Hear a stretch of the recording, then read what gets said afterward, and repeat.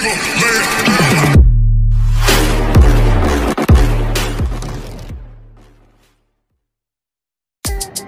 guys at welcome back sa ating Picsart editing tutorial. Ako nga pala uli si Jong.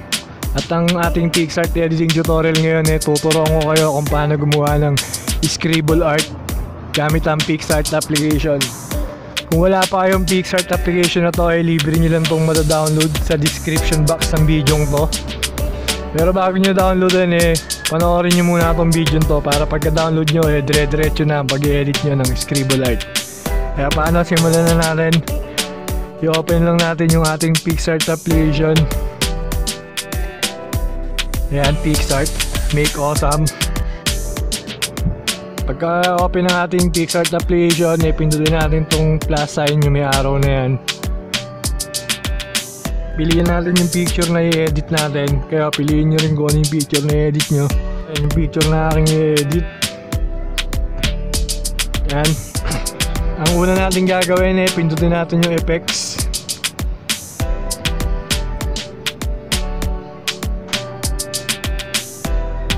Lalagyan natin siya ng effects. Kailangan ang effects na ilalagay natin black and white. Black and white ang ating pipiliin. Antayin lang natin nag-loading. Hanapin ko lang yung black and white effects. At ito nga yung black and white na ilalagay natin. Black and white. And then pinutin natin tong check. Yung may arrow na yan, pinutin natin yan. At ayan na nga, black and white na siya. Pinutin ngayon natin yung draw. Draw, ayan yung may arrow. Pinutin natin yan. At piliin natin yung draw. Ayan yung may arrow na yan. Zoom natin ng mas maliit para mas makita natin yung ating i-edit. And then pindutin natin to, yung layer. Yan. Tapos eto yung naka-normal, yung may arrow. Click natin yan. Gawin natin multiply. Yan yung may arrow, multiply. And then balik natin, pindutin natin tong layer ulit. Tapos pindutin natin tong color, yung may arrow. Gawin natin kulay white. Yan, kulay white. And then pindutin natin tong paintbrush. Palitan natin ng size, gawin natin 4.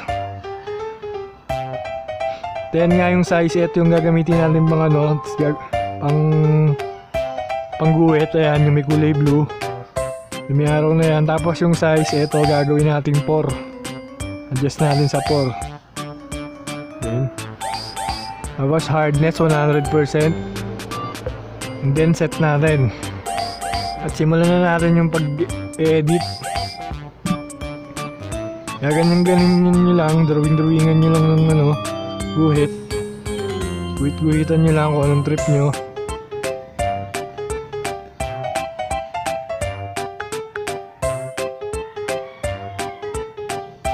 Ayan. Ganyan nyo lang para lang kayo nagtitrip dito. Lagyan nyo lang.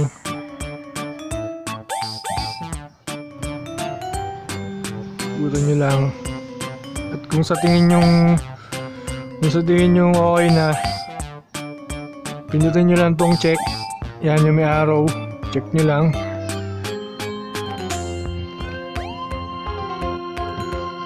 Ayan na nga yung ating Scribble art. Lalagyan natin ng effects para mas lalo siyang mas maganda tignan.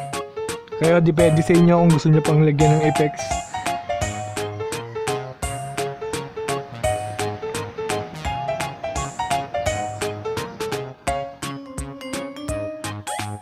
Okay na siguro yan.